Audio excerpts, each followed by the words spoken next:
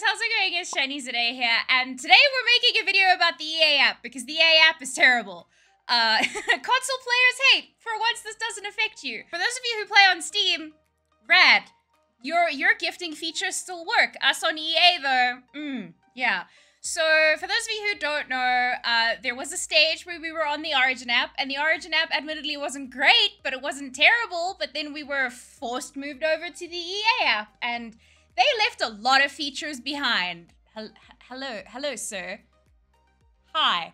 And they left a lot of features behind on Origin, and they didn't carry them over onto the EA app, and it has been years since we've moved over now, and it is still not possible to gift someone a game via the EA app.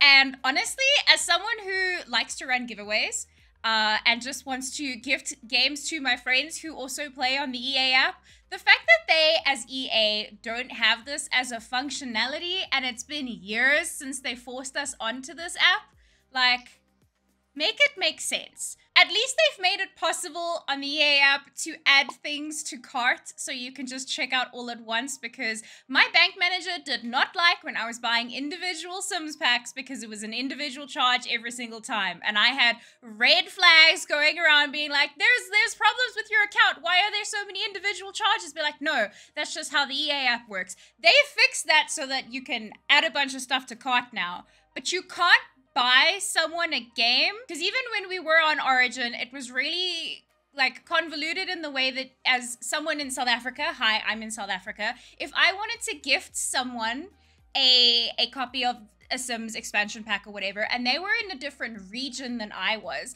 I had to get them, whether they were in the States, whether they were in the Philippines, wherever they were, I would ask them, hey, I need you to change your region to South Africa, so me, who's based in South Africa, can buy this pack for you on your account, and you can redeem it, and then you can switch your region back to whatever your region you currently live in, and the pack will still work. Like, that I could still live with. It was complicated, but at least I could gift people stuff. As of right now, there's no options to gift someone something on the EA app, and I realize that this is a bit of a ranty video, but it has been years since they moved us over, and there's like core functionality, and everyone's always like, oh, EA just wants money. This is one of the ways they could be getting money, and they're not taking it. What else do you think is missing on the EA app that we need? Because honestly, mine was add to cart and gifting. Hey, at least I have to continually enable background services or something, right?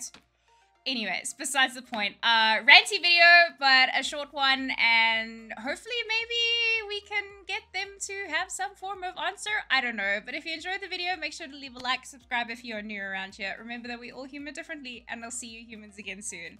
Dag dag.